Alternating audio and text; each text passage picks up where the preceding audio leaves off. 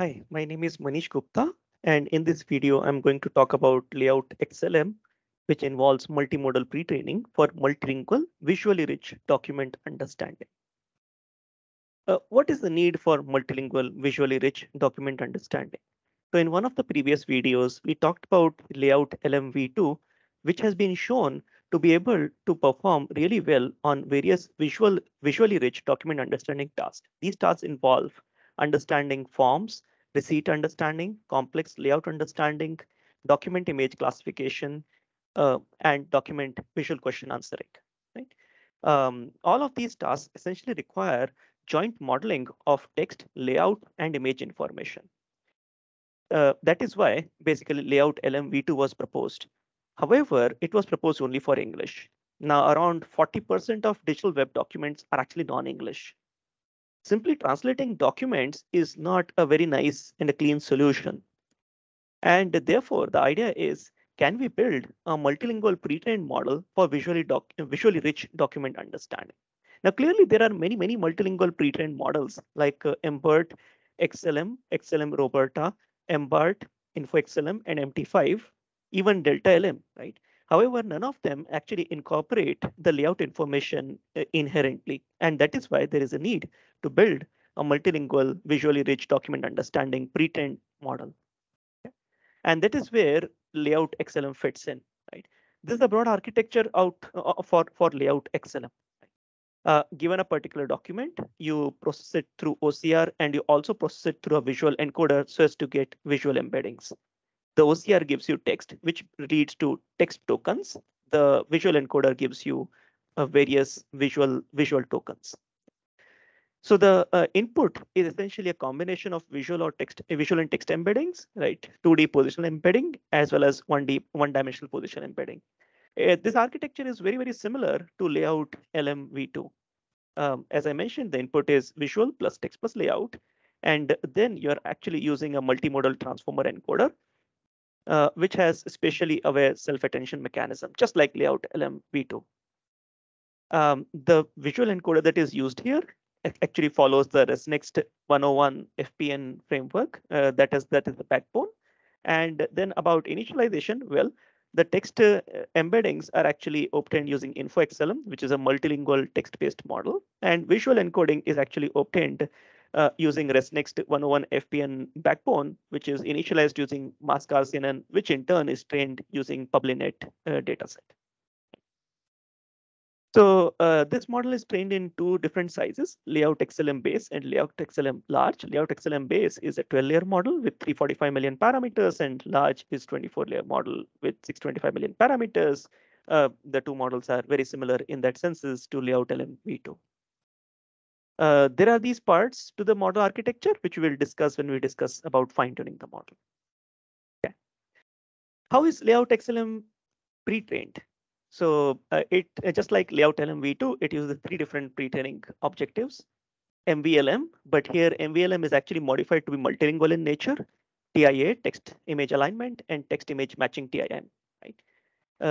So the way multilingual masked visual language modeling differs from MVLM masked visual language modeling in layout LMV2 is as follows. Uh, Here, the model is actually, I mean, the task is the same. The model is required to predict the masked token, text token based on the remaining text tokens, like text context and the whole layout clues, right?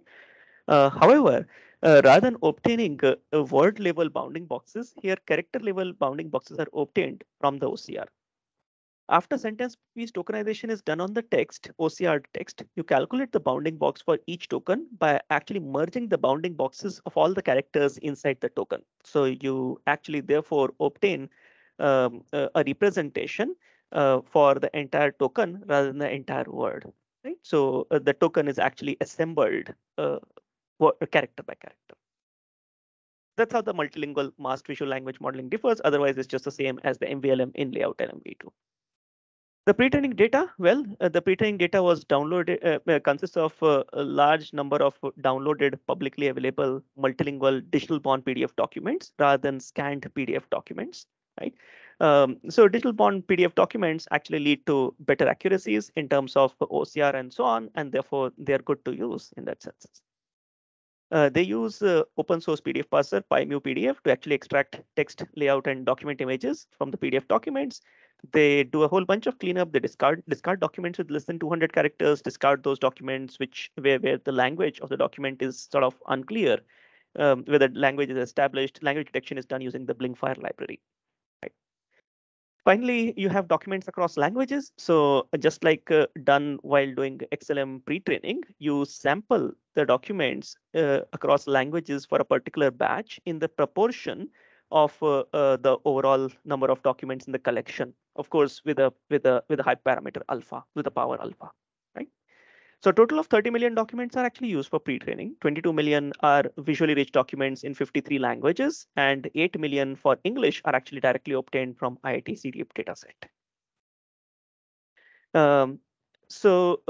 Now they also invested in actually building a new data set called XFUND. It's a multilingual form understanding data set. It's an annotated data set, right? It's a manually annotated data set. The manual annotations look like this. So given any form, this is a Chinese form. They manually annotate 4 different kinds of semantic entities on it. Here is the header. Here are the keys. Here are the values. And then there is also a 4th annotation called others.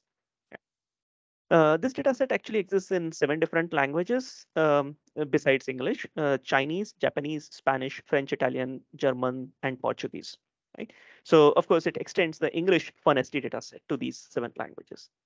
2 kinds of tasks can be performed on this dataset: semantic entity recognition, which is about extracting semantic entities and classifying them into one of those 4 types: question, answer, that is key or value, header, or other. Right? Question, answer, header, or other. Relation extraction is the task of establishing relations. Here, they mainly care about key value relations, and therefore the head is typically the key and the tail is the value for this relation relation extraction. Okay? The way the dataset is generated, it's manually generated. So form templates were first collected in 7 languages from the web. Human annotators were then asked to synthetically fill these forms. It was ensured that one template is filled only once, so as to have lots of variety in the dataset. And then completed forms are then scanned using OCR, are scanned, and then text is obtained using OCR via Microsoft Read API. Key value labeling is also done by annotators. So annotators were asked to actually then look at these OCR tokens, combine them, group them into entities, assign predefined labels to these entities, one of those 4 labels, right? Question, answer, header, or other. And then they were also asked to figure out key value relations between entity pairs. So which particular question relates to which particular answer as a key value relation, right? So there are totally 199 forms, for each of those languages: 149 for train and 50 for test, right? So 199 for 7 languages leads to 1,393 forms in the entire data set. It is split, as you see, across different languages. They are split across train and test. And then there are also these 4 different types of entities. As you see, there are a whole bunch of questions and answers in this data set as expected.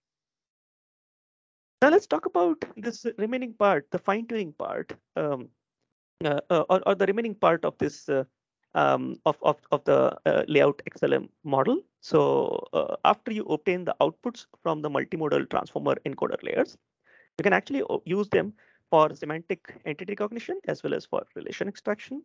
In case of semantic entity recognition, the idea is to be able to extract whether a particular token belongs to header, question, answer, or other.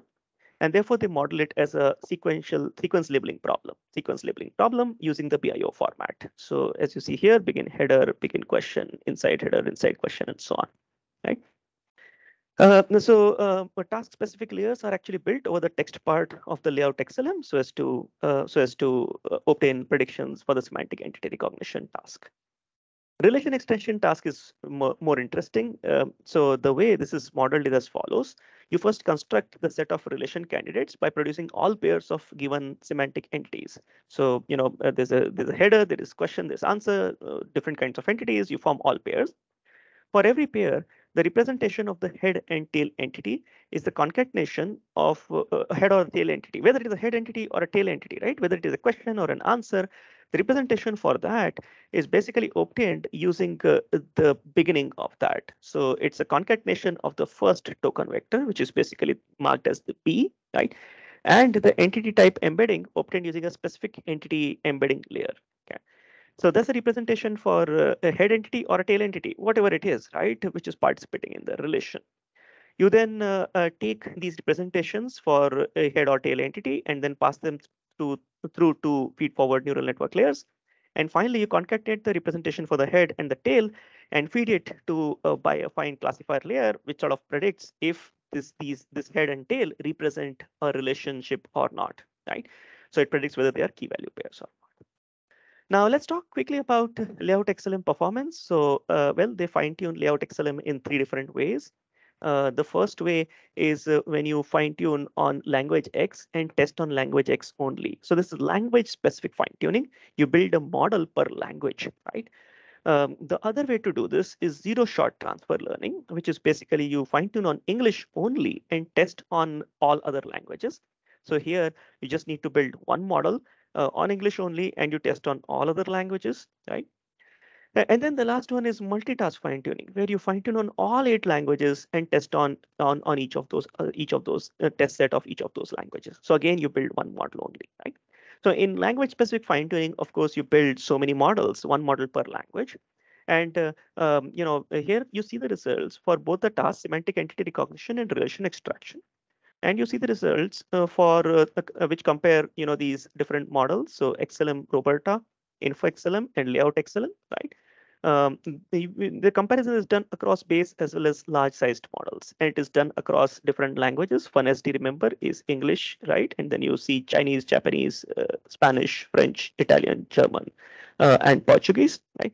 So across all of those languages, you find that no matter which task you take and no matter whether you take base model or the large model, you observe that LayoutXLM gives you better results. Clearly, LayoutXLM gives you better results when you use the large model versus the small model. Now, for zero-shot transfer learning, of course, you're training only on English, fine-tuning only on English, but then you're testing on other languages. So you expect the results to be a little worse. And you do see that the results are not as good as language-specific fine-tuning. But hey, you just built one model, so that is great, right? Lastly, what is more interesting is that you do multitask fine-tuning, and then you essentially test on each of those individual languages. And you see that the best results that you obtain, the results that you obtain using this kind of a setup are the best. So 84.29 on average compared to the best 82.82 for semantic entity recognition, and 84.58, which is the for relation extraction, which is way better than 72.06 with language specific fine tuning. Right? So in summary, in this video, I talked about LayoutXLM, which is more like an extension of LayoutLM v2, but for multilingual case, right? It's a multilingual, multimodal pre-trained model for multilingual document understanding. It's pre-trained using 30 million scanned and digital bond documents in 53 different languages, right? On the way, they also contribute XFUND dataset, which is a multilingual form understanding dataset, which is human annotated with key value pairs in 7 different languages: Chinese, Japanese, Spanish, French, Italian, German, and Portuguese. Multitask fine-tuning gives the best results with LayoutXLM large for both the semantic entity recognition and relation extraction tasks. The pre-trained models, dataset, everything is available at aka.ms/LayoutXLM. Okay. Hope you liked the video. Thank you for watching. Here is my LinkedIn to connect with me, and that's my homepage.